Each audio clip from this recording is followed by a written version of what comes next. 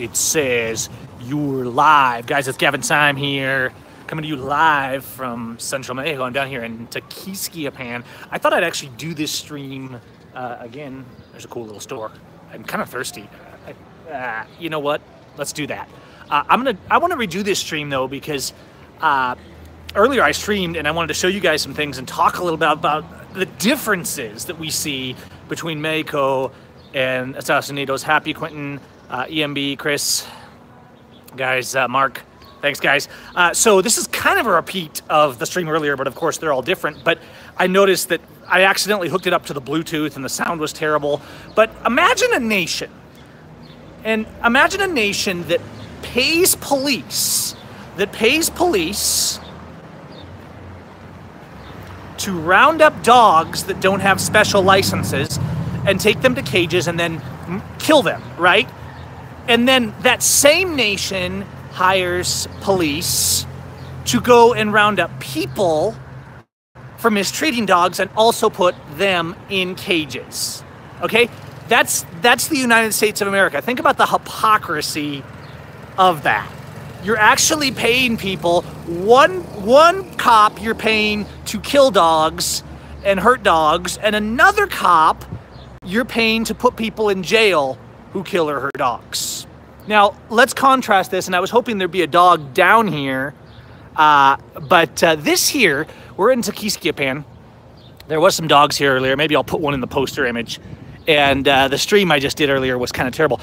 Instead of paying, we're in Tequisquiapan, Mexico, and instead of paying the police to take dogs to jail and kill them, the community is spending their money to put up these little pipes. Look at these. They got a pipe here with water and with food for the homeless dogs, all right? So this is a contrast of the whole mindset, how the whole mindset here is different. Guys, even dogs have more freedom in Mexico, and this is something I've mentioned before. The dogs are much more chill. Dogs that are homeless just roam the streets and do their thing and beg for food and whatever, right? And the fact is, like, you don't worry if you see a dog on the street, because the community wouldn't allow a dog who was like biting people. I mean, you always watch if there's a group of dogs, right? But even the dogs have more freedom, and because of that, they're more friendly and more neighborly and more chill, all right? But check this out. This is the dog feeder on the street, and these are around town, in this town. The community put these up. So instead of, imagine this, imagine like an actual society that thinks for themselves, that says, let's use common sense to address a problem instead of using government, all right? Let's spend our money to feed the homeless pets on the street so that they have a little bit of contentment as well. Let's use that money to feed them instead of using that money to pay blue ISIS thugs to kill them for us. Think about the difference in the mental mindset. I hope people will really stop and think about that, because that's kind of significant. And so while people in the USA pretend that they're just and compassionate, and they love people and they love animals, and meanwhile they're literally paying the police officers who roam their streets, and any dog that doesn't have a tag, thanks Oregon, appreciate it, they'll haul away to the dog pokey, and if nobody bails them out, they'll kill that dog. So what does this mean, right? People say, oh, Mexico's a terrible third world country. No, actually the USA is a third world country. Now, does Mexico have problems? Is there corruption? Sure. But the real third world, you can measure a nation's status by the justice that it has. The USA is a third world nation. And so as we walk the street and people are just doing their thing and making tacos, ooh, those look good. Hola. Looks muy rico. I'm gonna have to come back for one of those, and selling their desserts. Hola, buenas tardes. And just doing their thing, right? Double parking on the street while they get a taco because no one cares and they're not gonna get a ticket for it. all this stuff that we see. There's a little hardware store, all this stuff we see. And so while you're paying in the United States, while you're electing new fascists from the left party or the right party, and while you're paying police officers to murder your children and your dogs, and heck, they don't even have to be on the street. If there's a lack of dogs on the street, the police will come in and kill your dogs in your living room. There's churros. We should grab some churros, guys. And so here's a hustling, bustling society that's doing its thing. Oh, there's one of those dogs. There's one of those dogs. Hola, perro. He's probably on his way to get some of the food. We'll head back down there, see if he's heading down to get some of that food. Es comida ya. So that's how they roll. Just chilling here. Okay, guys. I like showing you kind of the streets of Mexico and the shops and what's going on. Hola, ¿cuánto? 15. Sí, está bien. Uno, por favor. Basico is bien. Simple. Simple.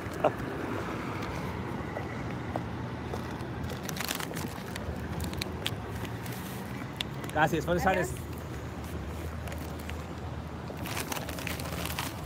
So I got me some churros for 75 cents. Now, here's the thing. If you live in the United States and you try to just be like a lady setting up some baked goods and selling them on a street corner without a permit, you will get fined and arrested, etc., etc., etc. So that is the reality of the differences that I've showed you over and over and over again, and then I'm trying to, help you guys see and spread the word, because you need to know, right?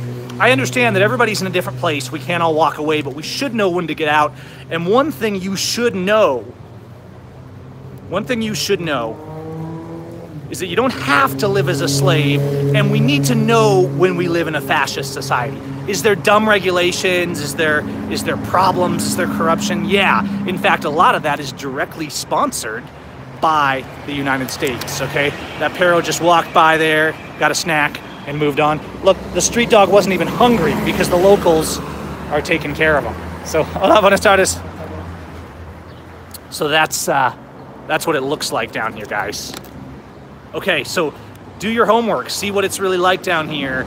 Everything is just more simple. It's just more simple. It's not a big deal to run from a cop who's trying to extort you, whereas in the States, you get murdered. Think about the guy, the incident that people are talking about this week, where those cops shot that man because he had a gun on his belt. And they're all saying, oh, he went for the gun, he went for the gun. Guess what? He had every right to go for that gun, even though he didn't, as far as I could tell. But he had every right to go for that gun. Those psychopaths were assaulting, trying to kidnap, and pointing their guns. He had a right to defend himself. If those cops had shot that man like that on video in Mexico, they would already be charged with murder.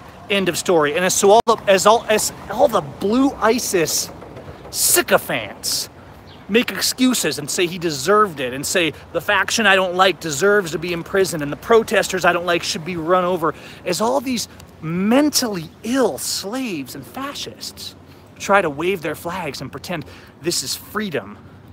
The rest of the world goes on. Some places have more freedom, some places have less. No places that I know of have perfect freedom, but they are certainly better off. And when the police murder people on the road here in Mexico, they don't get away with it. That's why cops don't kill people on the roadside here.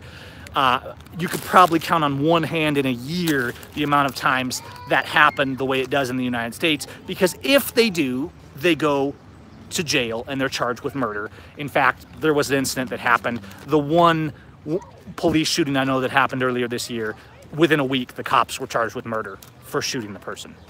The rest of the world and their police and their people are not psychopaths. They don't think like moronic slaves that bow down to the state and anyone who resists the state. There's tons of accounts. Guys, I've met Canadians, old Canadian dudes in RVs who were talking about cops messing with them, so they just ran away. And then they were gonna police chase with the RV and the cops chasing them, and finally the cops caught them and the federales pulled them over and they're like, well, he was trying to get a bribe, and the cops are like, fine, go on your way. Whereas in the States, they will shoot you, they will imprison you, okay? You need to understand these differences. If you live in the USA, you do need to understand that you live in a fascist state, and you obey or you die. And that's an admission, that's a recognition that you need to make. That's why I left the USA, because I wasn't willing to submit to an illegal court. I wasn't willing to continue living as a complete slave every day of my life. I wasn't willing to bow before psychopathic blue ISIS thugs like Pat Kennedy and the Grant County Sheriff and the Grant County Courts and the Washington State Patrol. I don't want to live that way, and I don't want my children to live that way. And sometimes we have to have the courage to say no more, come what may, and to be willing to say, I'm going to search for something better. So it's not just about the cops killing your dogs and the fact that down here people put out food. You wouldn't even be allowed to put out food for the dogs like that in the USA unless you had some special agreement with the government. Understand the differences, understand what slavery looks like in our for-profit prisons, and as our government locks away people who actually defend freedom like Schaefer Cox and Jeff Winehouse, as they railroad people like Leonard Peltier and Red Fawn,